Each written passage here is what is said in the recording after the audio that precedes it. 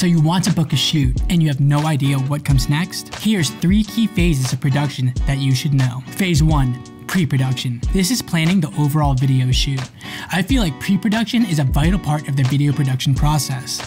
They say if the pre-production is good, the video is shot before you even hit record. Here are a few elements that you should think about in the pre-production stage. Storyboarding. Storyboarding is a visual representation of what's going to be shot. This can be sketched out, put into a PowerPoint, but this should reflect shot by shot what is going to be filmed. This can also include, but not limit, camera movements, lighting, etc. The script. You need to decide if the video is going to require a script. Videos can just be B-roll shots, but you need to decide that beforehand. If you introduce a script after the video is shot, it will be a hard time in post-production to correlate each individual shot. Talent in voiceover.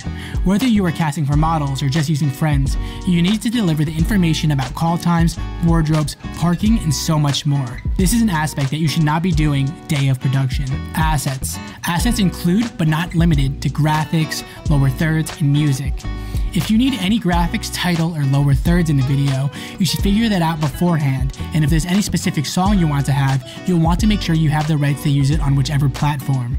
This will save a lot of time in post-production. Shooting location and space. If you know the location you're going to film in, make sure that everything is clean and ready to be shot in. Make sure that anyone in the space is aware that you're filming. Pro tip, if you're filming in a public location, have signs that say filming in progress. This can be especially helpful if you're filming in a place and you need clean audio. Timeline. If you're filming outside, you need to take in consideration on where the sun is going to be and when it's going to be there. And lastly, deliverables. Understand what you want out of that video shoot. Whether it be a 15-second Instagram story, a 30-second web video, in order to know what we need to film, we need to know what is going to be expected at the end of the shoot. The second phase, production. Production is the actual filming of the project.